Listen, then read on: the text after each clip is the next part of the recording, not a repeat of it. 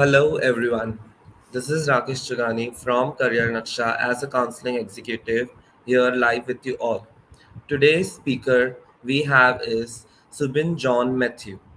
Talking about him, he is a renowned clergy and a motivational speaker, a counseling psychologist and a psychotherapist. He is currently pursuing his doctoral studies from Senate of Serampore.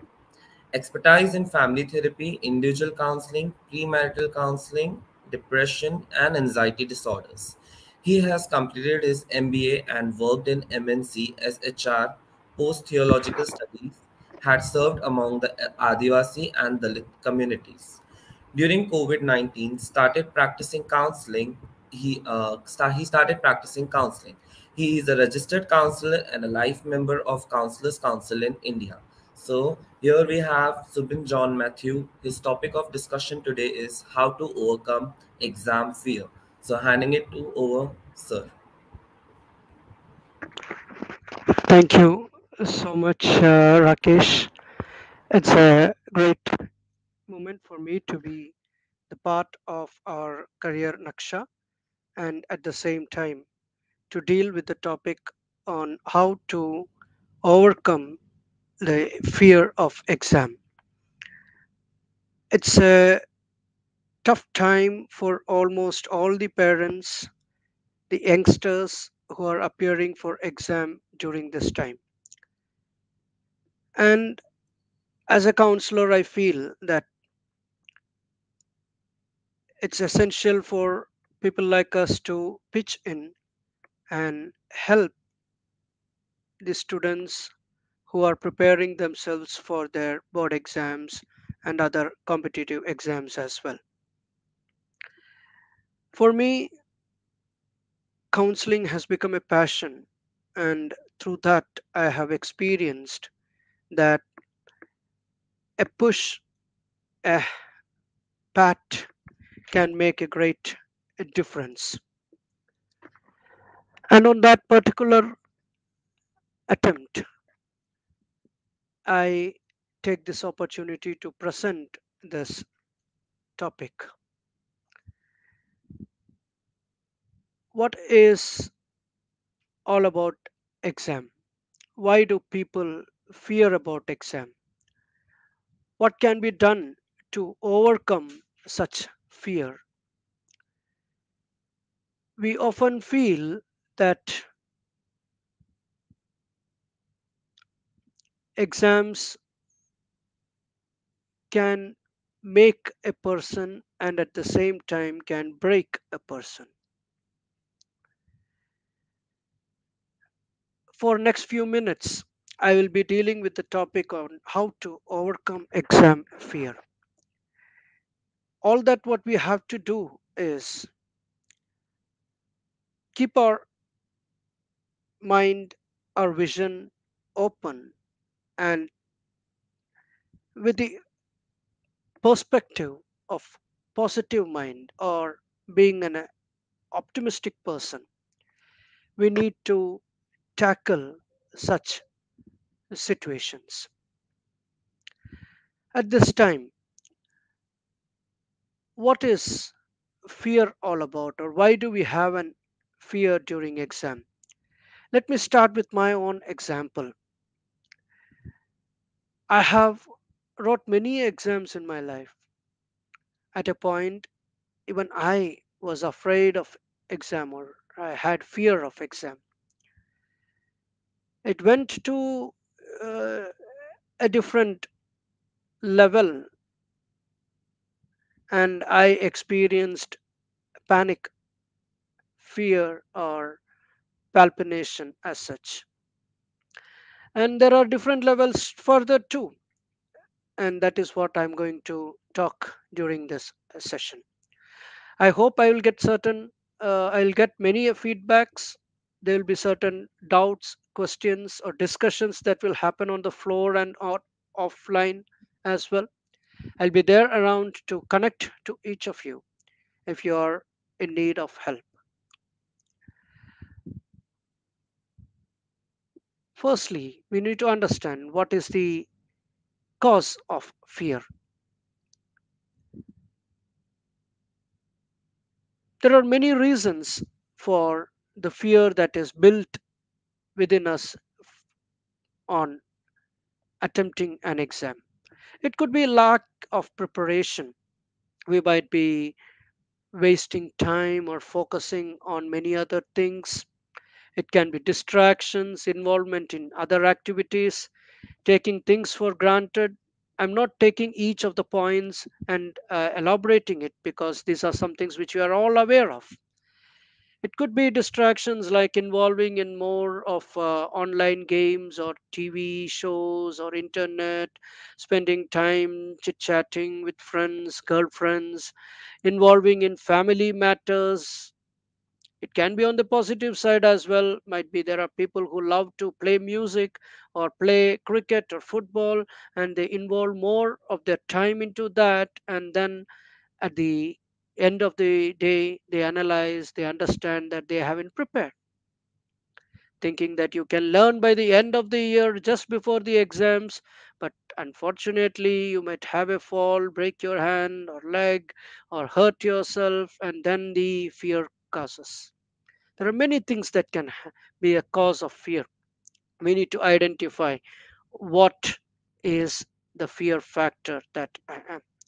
There are many more fear factors. We'll be surely dealing with that. Before that, I want to tell you what an exam can do in your life. Because we are dealing with the exam, fear of exam. What happens with an exam that you attempt? You know what happens? It builds excess worry about upcoming exams. We try to build a fear within of what happens if my first exam is tough, then the second is more tougher, and the third is more tougher, and then we try to pull ourselves back. We fear of being evaluated, like others would be judging us. Mostly our parents do this. They will tell to our youngsters, the children, that watch the neighbor's son, or watch your friend, or watch your elder brother or your elder sister, how they have performed and what are you doing. Okay, this fear of evaluation would be happening during exam. The fear of apprehension about the consequences. What if I fail? What if I don't perform well? What if my marks are less? What if my gradings are low? Will I get an admission in the college or the field of interest of my favorite field which I am interested in? These are some things which might trouble us. These are very normal and experienced by many students. So, need not think that fear of exam is something, or exophobia is something that is happening to you alone. No, it is for happening to many people, many students. There was one student who walked up to the exam hall, and all of a sudden he had a blank out. He was not able to recollect anything, and by the end the student couldn't control his natural call, and he passed urine in the class itself. These are the extreme or the levels of fear that can be built. So what is the fear, or how is the fear that we are tackling with? What is the result of such fear? As I said, many research shows that parental pressure is associated with greater fear. Thus, irrelevant thoughts and stronger bodily symptoms relating to anxiety during an exam. Other causes for test anxiety may include fear of failure, procrastination, and previous poor test performances. To conclude, I would say with the result of fear that it can lead to anxiety, it can lead to depression, it can lead to multiple disorders, it can even lead to threat to life.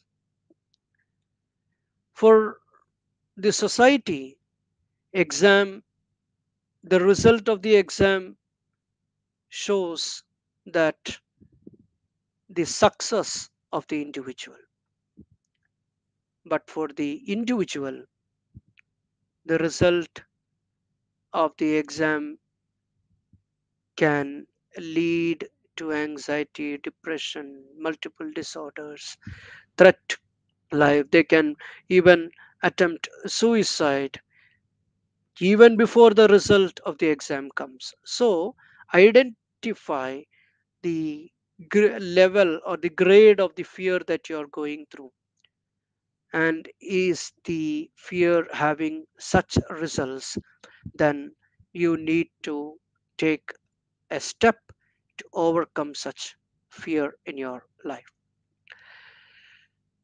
Next, I want to talk about the symptoms of fear over exams. What sort of symptoms can we identify? There are physical symptoms, there are emotional symptoms, there are behavioral cognitive symptoms. Let's take one by one.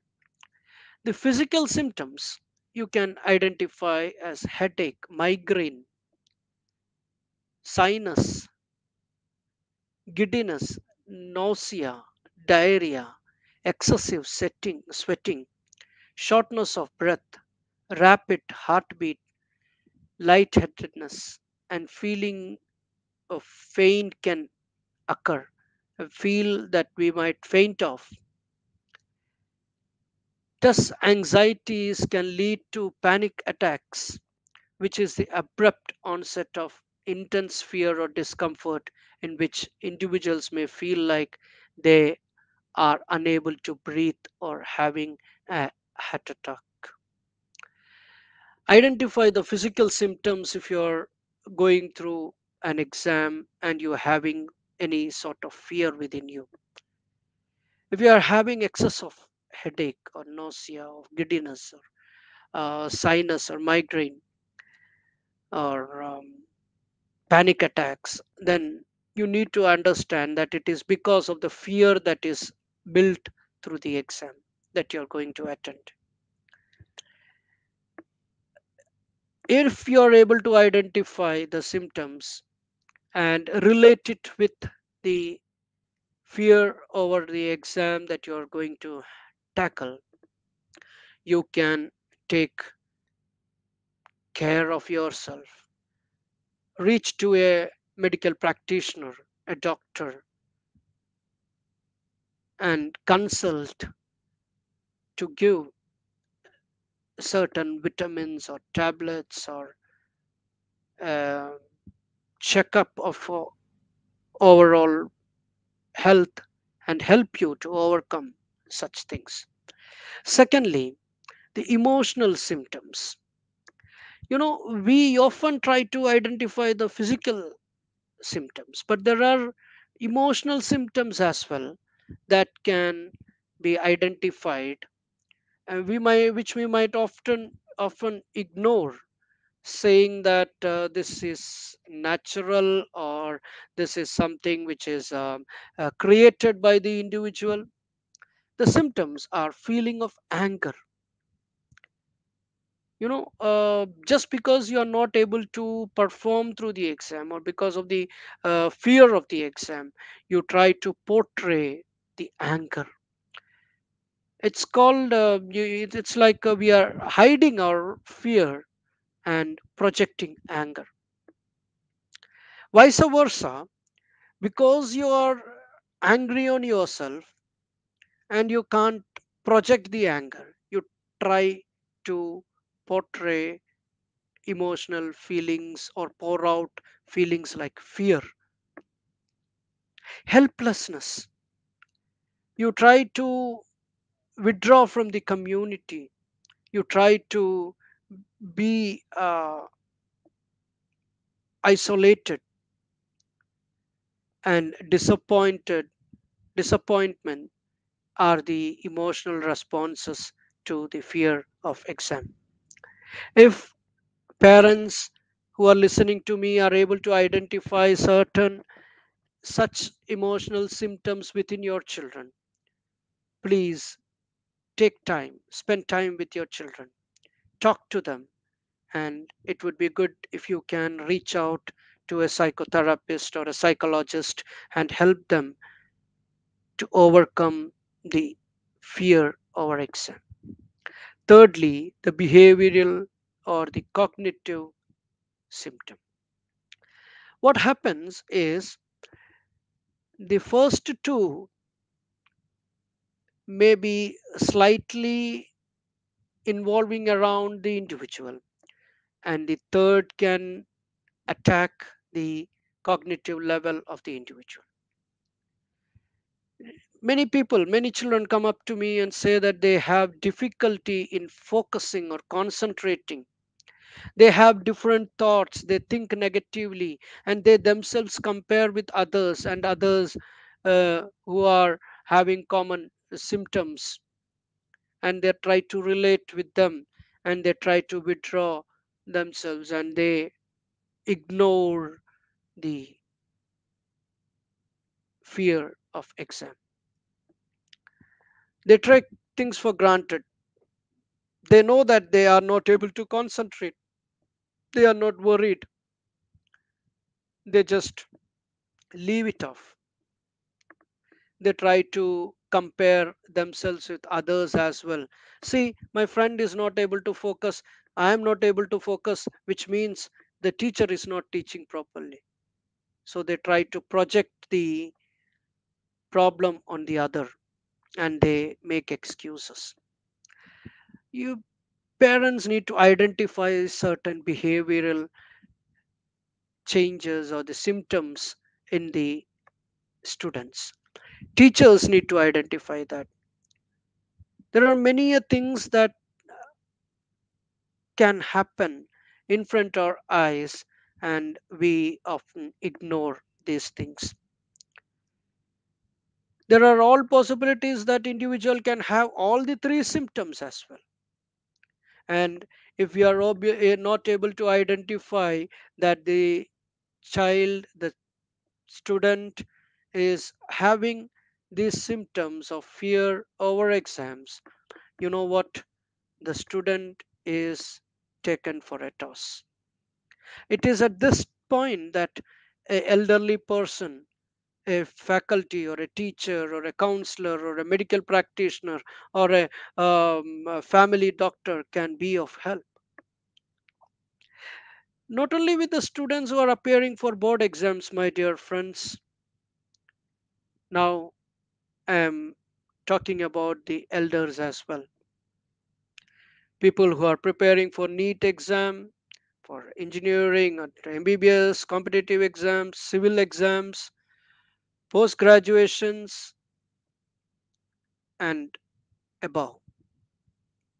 You know, there was a client that I had to deal with. This client was from North India.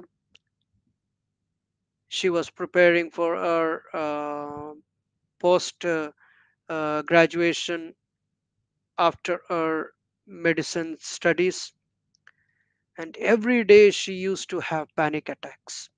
Every day she used to have fear within of the result.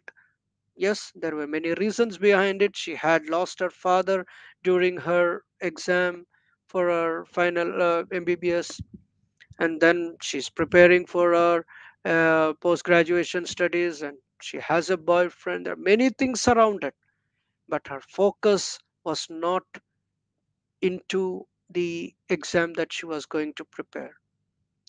And then she was disturbed, she was distracted, she had lots of problems she was dealing with. And I remember that every second or the third day, I had to take up a counseling session to her, give her a counseling session, and help her to overcome that fear completely. As a psychologist, we help the students with meditation, exercise, yoga, therapies. There are many cognitive therapies that can be used, or many uh, uh, s- um, counseling techniques that can be used to help such or to overcome such fear. And once we identify these symptoms in the individual, moving on to the next slide. What is the purpose of exam? Do we have a purpose of our exam? Yes, obviously there is an purpose. Exam has a purpose. You know, in my childhood I felt exam is something which is going to judge me, but later I realized that exam helps me to identify the strengths in me, the weakness in me, how prepared am I, how punctual am I, how oriented am I, goal oriented am I, to develop dreams, to develop goals. Yes, exam plays a vital role. So I would say exam has a purpose. The result will give a turning point to achieve our dreams and goals. I remember my brother wanted to had a dream of aiming of becoming a air force pilot, and he had gone through NDA exams, and then he'd gone through CDS exams, and then he went to the selection. And at a point, the selection, he was rejected through the selection process.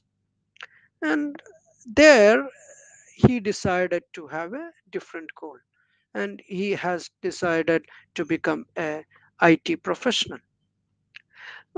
Similarly, exams can help us to achieve our dreams, to turn our dreams, to build a dream, to aim high, aim and have goals. If you are preparing for an exam, ask yourself, what is the dream that you have? What is the desire that you have?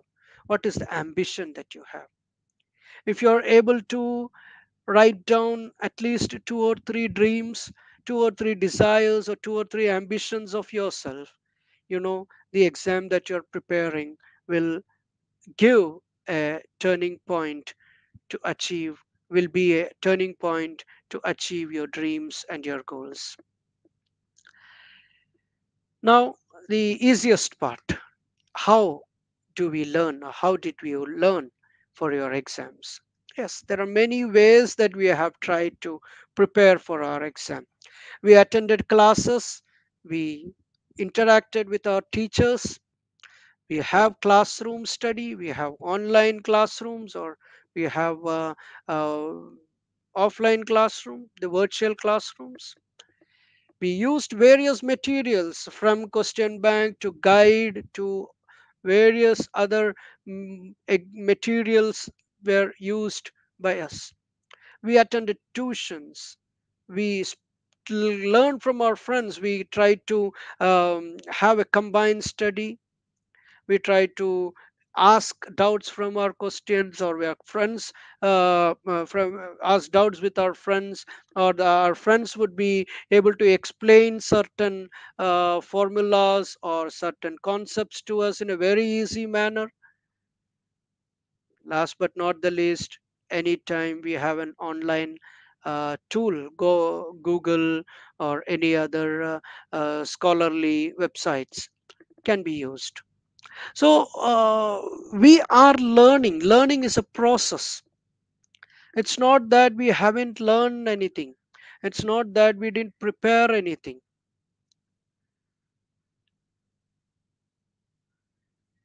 But one thing here that I want to say is identify the best tool that is required for you.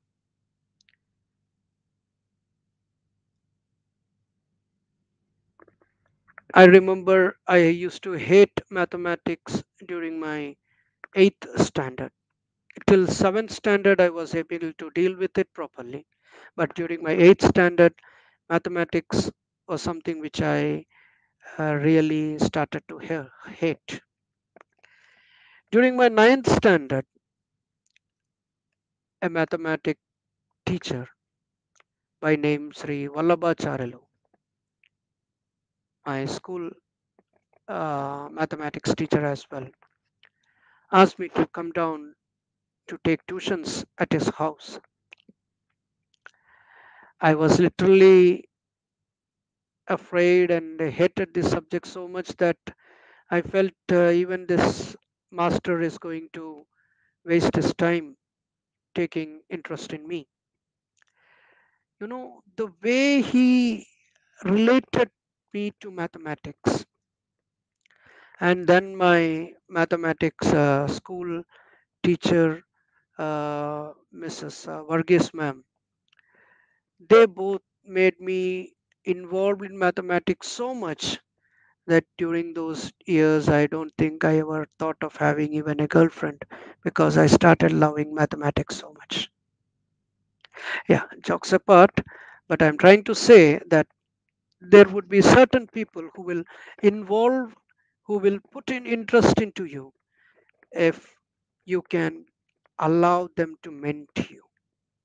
So identify the best resource that you can have within your limitations, within your society, within your school or your college circle.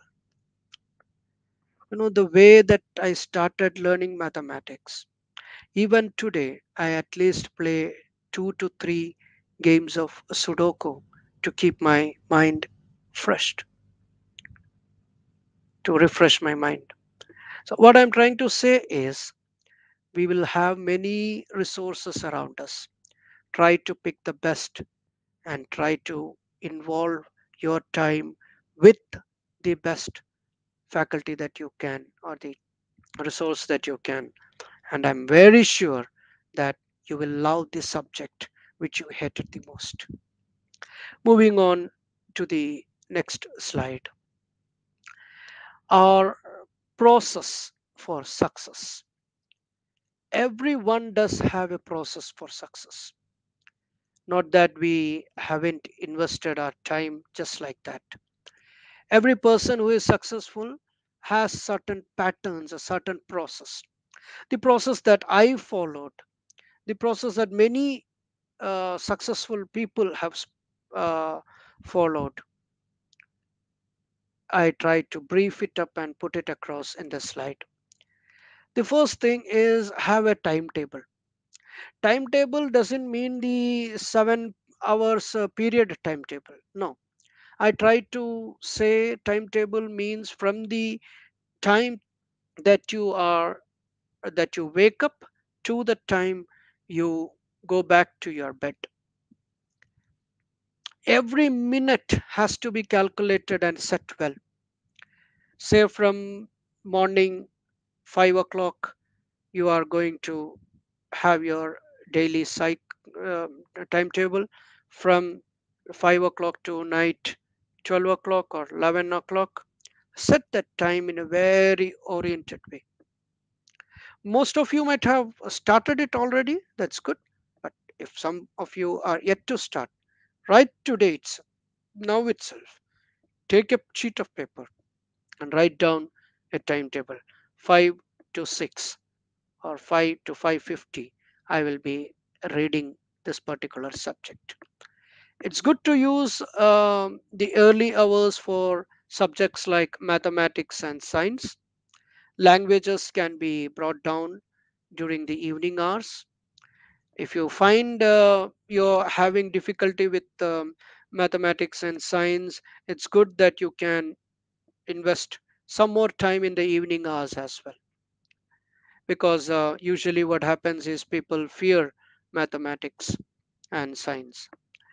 Secondly, do not ignore languages when you are preparing for board exam, because your overall rating scores would fall if you take languages for granted, especially people who are born and brought up outside, um who has good uh, hand on languages like Hindi and English, please ensure that at least half an hour a day you will be able to take uh, time for your languages.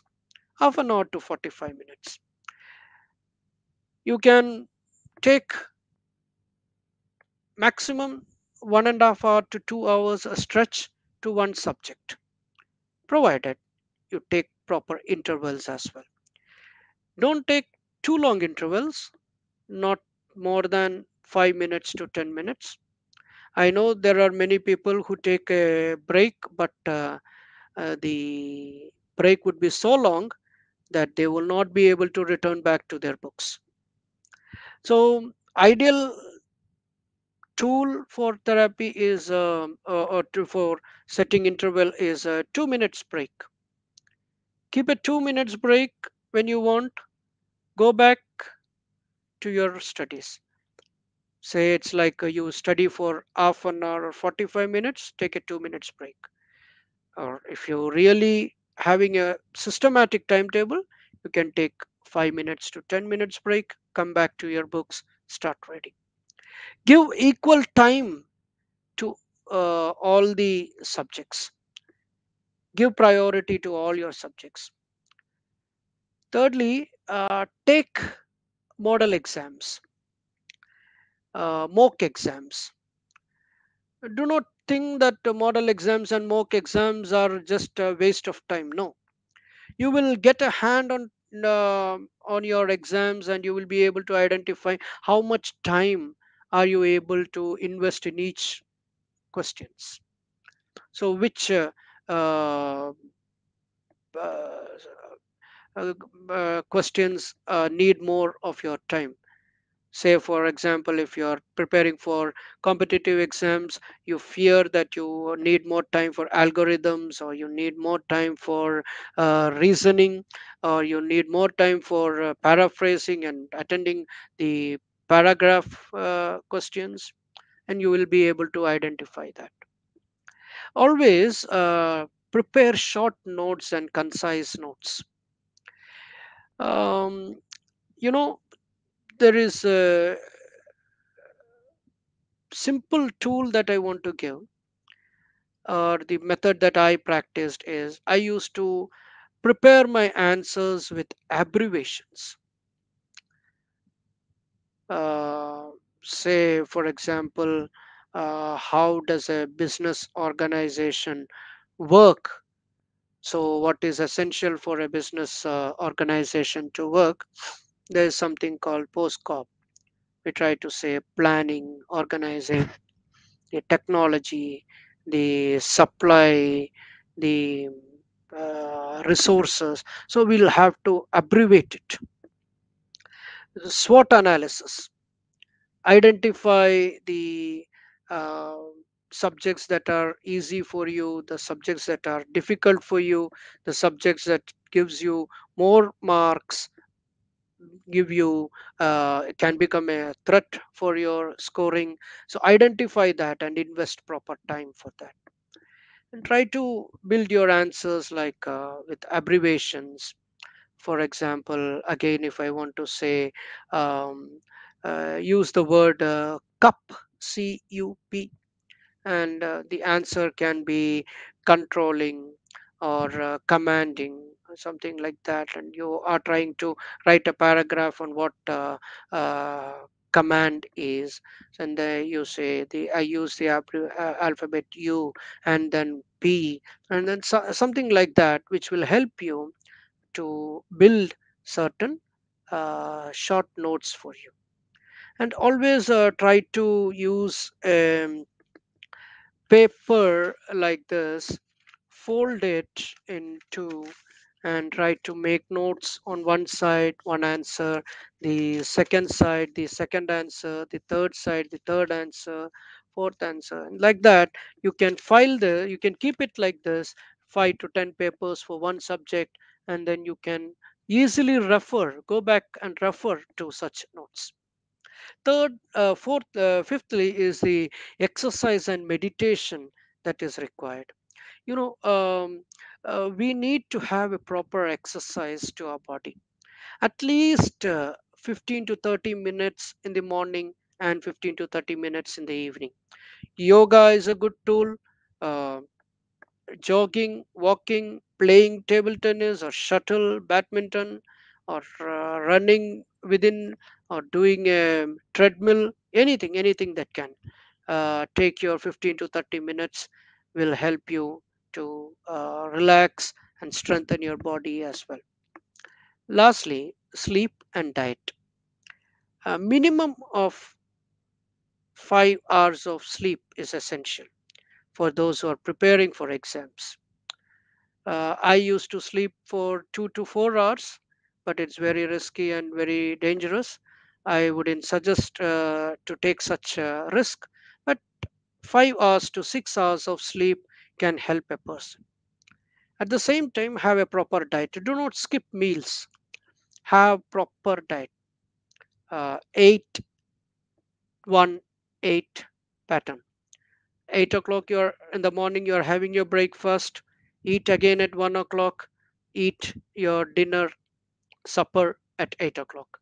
So follow that pattern. Diet, have a diet properly. Include more of fruits. Avoid junk foods. Do not carry any bakery food with you. Even biscuits can spoil your appetite, can spoil your health. So don't go for anything that you get to buy from outside. Try homely food. Ask your parents to cook for you, and better avoid eating food directly from refrigerator. I know we get tempted to eat anything that is in the refrigerator with a cold because of the humid hot climate out there, but please avoid such things. It can spoil your appetite.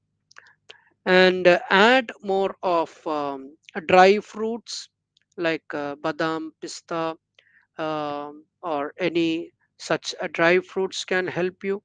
Keep badam soaked in water. Have a few badams early morning, 5 or 6 a.m. empty stomach, or along with your breakfast.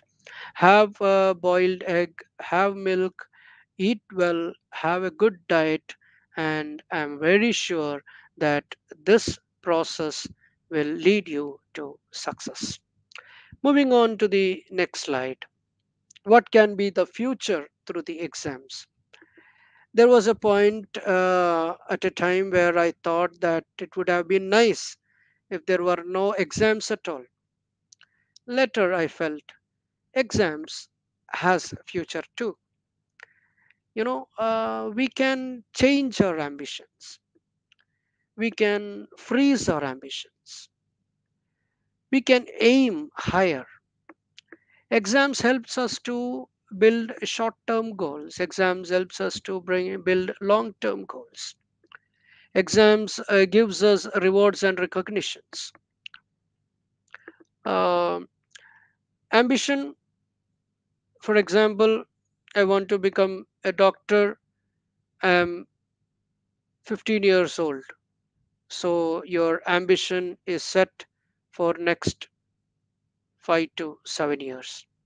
So within this 5 to 7 years, how are you going to become a doctor? Is it a MBBS doctor that you want to become, or is it a um, uh, scholarly doctorate that you want to get? So freeze short-term goals like from 15 to 17 years, I will be doing my intermediate or my plus two studies, and then I will be doing my graduation or MBBS. So that moves to the long-term goals. The 2 to 3 years can be your short-term goals, and 3 to 5 years can be your long term goals. So set certain goals at least for 5 years. And in between, if you feel that you couldn't achieve your short term goal or your long term goal is not achievable, you can change your long term goal to plan A to plan B. Often, as a management student, we often say that we should at least have two uh, plans in our life, plan A and plan B. So, plan it accordingly and try to set goals in your life. Always remember, exams comes with rewards and recognitions. You will have the reward. It need not be in the form of a mark, but it can be. It need not be in the form of a grade, but it can be even through the package that you can get. In my graduation, I hardly had 56 percentage. In my post graduation, I had nearly 70 percentage. During my higher studies and forward, when I look, I have more than 70% of grade, overall percentage. So what I'm trying to say is, uh, those exams which you are appearing will surely give you a better future. So don't fear for your exam. Don't be afraid of the exam that you are attempting or you are preparing. Okay, try to always wait for better results and recognitions and rewards that are waiting for you. After my post graduation and masters in business administration, I was offered to work with Oracle India. I was offered to work with a automatic data processing private limited company. I was offered to work with a company called galluptech.com in Texas, Dallas. There are many offers that we get. So the rewards and recognitions are always awaiting for you. So be hopeful. For me, I chose the path to help serve the people, the society, and that's why I quit the multinational company organization jobs and I chose to serve among the poor, the poorest in the society. I have been working among the Dalits, Adivasi communities as a missionary evangelist and as a organizer, as a managing director, administrator, and so on.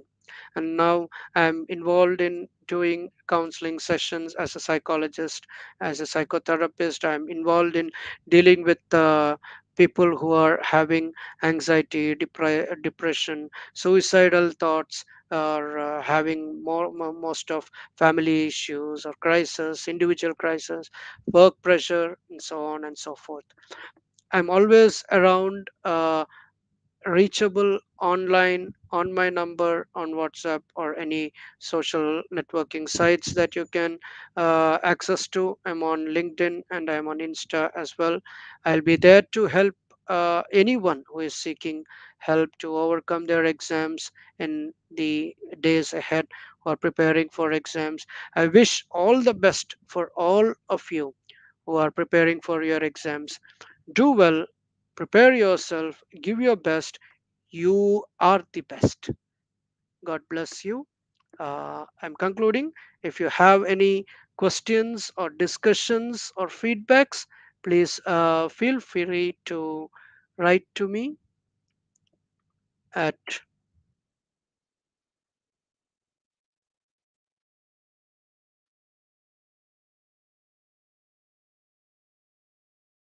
.com or 998981100.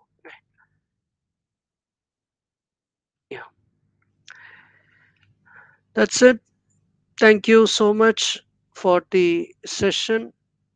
Uh, as we stop the session, Rakesh, are you in? Do we have any chat questions or any discussion to share? We can take up. Uh, no, sir. There is just one comment. Very informative session. Thank you, sir. Thank Currently. you. Yeah, Okay. So here, thank you so much, sir, for it was a great opportunity for you. I mean, for us to have you here, and we would like to have you again. And thank you so much for all the viewers signing off as Rakesh Chugani from Career Naksha. Thank you. thank you. Thank you so much.